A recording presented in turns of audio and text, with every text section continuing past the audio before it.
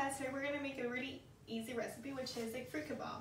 We're only going to need 3 ingredients, which are a banana, some grapes,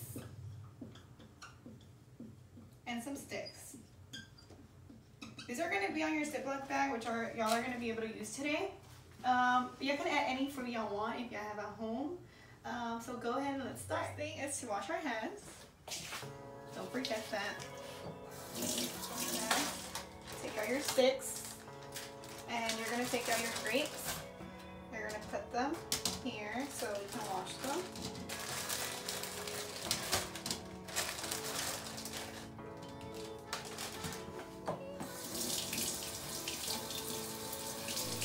You can shake it, or I can just dry them with a towel. Meanwhile it's drying, or y'all are waiting for it to dry, I can go ahead and cut the banana into little squares. Go ahead and grab a knife, or if not, if y'all aren't confident with using a knife, you can go ahead and use a spoon or a fork, whatever it's used for y'all, and save. So, I mean, if y'all are using a spoon, you can just put it out like this.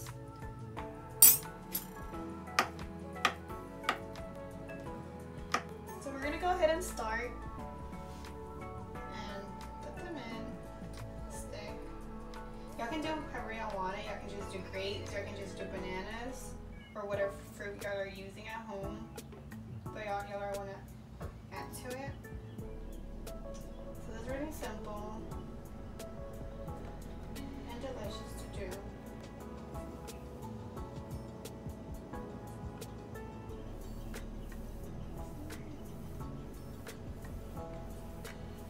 There you go. You're ready to eat. It's really easy and simple. You can do it with your siblings as a snack, or if you are watching a movie, or if you are bored at home. It's fun to do. Try it.